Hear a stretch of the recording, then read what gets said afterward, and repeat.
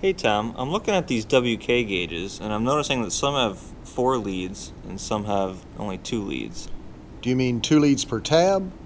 Okay. Yeah. That is because of the construction. A planar type WK series of gauge, like this 250R BG, come with 3/4 inch beryllium copper leads, and there's a pair of them.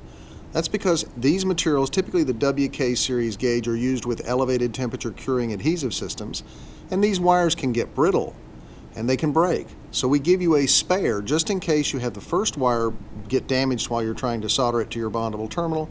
You have a spare to go ahead. The other way you can receive a WK gauge would be with the option W. The option W is a printed circuit terminal pre-attached. However, you sacrifice something for that convenience.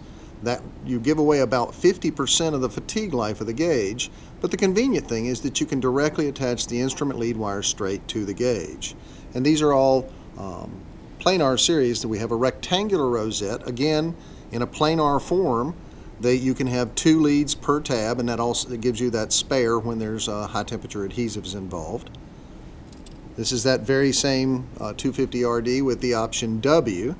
Again, printed circuit terminals, making it convenient to install the lead wire, but reduces your fatigue life.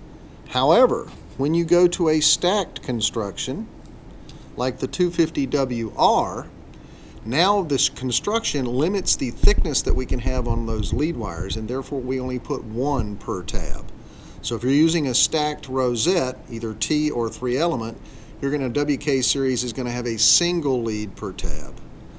And again, the same thing occurs with the stacked rosette. The option W will make it more convenient, but you lose fatigue life. So there's your answer.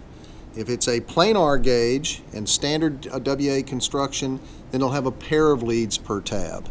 If it's a stacked rosette, T or otherwise, then you're going to have 2 lead wires per gauge. Or excuse me, a single lead per gauge. Does that answer your question? It does. Thank you.